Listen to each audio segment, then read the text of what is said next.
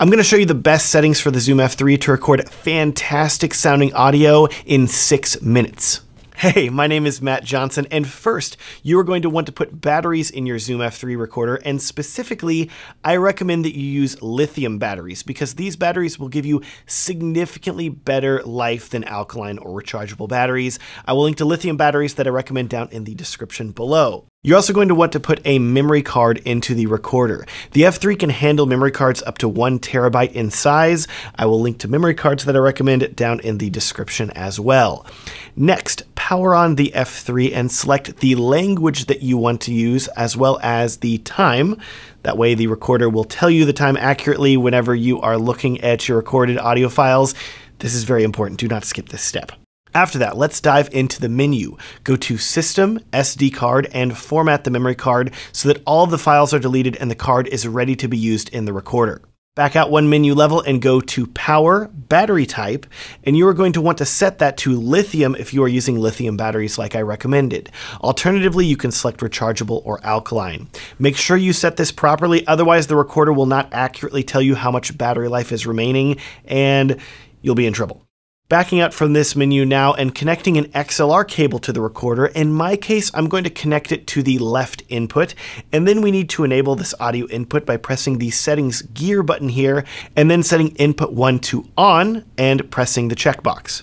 Next, move down to the source setting, and this is arguably the most important setting for this recorder.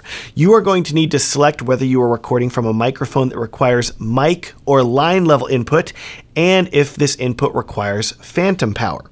If you're confused by what all of that means, here's a simple way to think of it. If you are plugging into a soundboard to, say, record audio at a wedding or a conference, etc., you are going to most likely want to choose mic and not mic with the plus 48V setting, because this 48V setting will enable phantom power, and enabling phantom power on a device that does not need phantom power could damage the equipment, and that would be bad. Side note, V stands for volts, so 44 volts is what we're talking about here.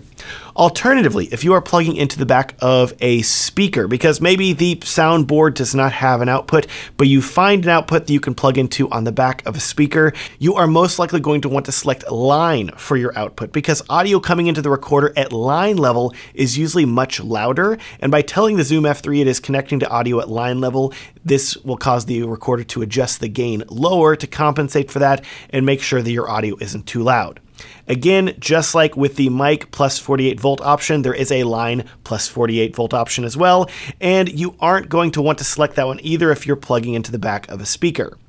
This leads to you probably wondering, when the heck should you use these plus 48 volt phantom power options?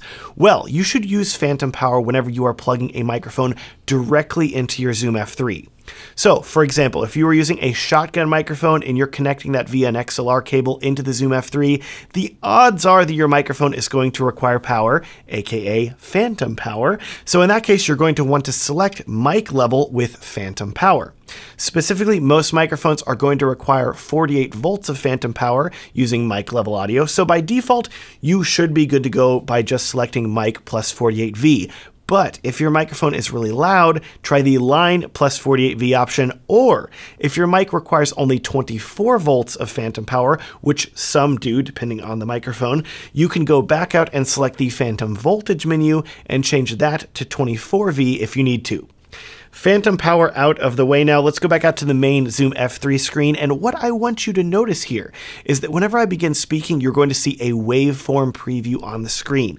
This is a visual way for the F3 to tell you that it is picking up audio. Here's where things get crazy, because with other audio recorders, you would need to adjust the gain level that your microphone is recording to make sure it's recording audio that isn't too loud or too quiet. But because the F3 is recording audio in 32-bit float, you do not actually need to do this, and the recorder is going to handle all of that automatically. You can just press record and you're good to go. To be clear, you can change how large the waveforms are by zooming in and out to make sure that you are recording your audio properly by pressing the plus magnifying glass icon and then pressing it again to zoom in, or pressing the minus magnifying glass icon to zoom out from the waveform. But this is not going to change the gain level of your audio recording that is recorded internally into the F3, because that gain is handled automatically. That said though, if you're plugging a cable into the line out port of the F3, zooming in and out using these magnifying glasses will change the gain of the audio coming from that port. You can then press record by sliding up the record slider and know that you are recording very high quality audio with your Zoom F3. Now that you have all these settings dialed in, the F3 is an extremely easy to use recorder and will most likely only require you to plug in an audio cable and press record to start getting high quality audio. Speaking of extremely easy to use, I've put together an easy to use audio gear guide that's going to show you all of the audio gear that I recommend for filmmaking. If you want to check it out and see all the audio recorders that I recommend for the Zoom F3, the cables that I recommend, adapters, etc., I highly recommend downloading it. The link down in the video description. This guide is completely free and I know that it will be helpful to you. Also, I cannot wait to tell you about this video's sponsor, MusicBed. Look, music is arguably the most important part of any wedding film edit. Music is the driver of the emotion in any wedding film, and it brings weight to all of the spoken audio and visuals. MusicBed is the platform that I have trusted to find creativity-inspiring, high-quality songs for my videos for over a decade. With the largest collection of highly curated music, that means you're always going to have new songs from new artists to choose from. It may sound crazy, but you're not going to find the one perfect song to use in your film on MusicBed. You're going to find 5 of them, and then the hardest part for you is going to be deciding which one you want to use because they are all so good. It's a good problem to have. So no matter whether you are looking for a soft ambient track to lay under footage of a bride putting on her wedding dress, an epic orchestral number as they walk down the aisle, or a powerful electronic song for a wild reception, MusicBed has the range and depth of music you've been looking for. You can make the switch today to see how MusicBed can elevate the quality of your films with a 14-day free trial. So give them a shot to see and experience what you will only find on MusicBed. You can sign up at the link in the video description. Thanks so much for watching and have a great day.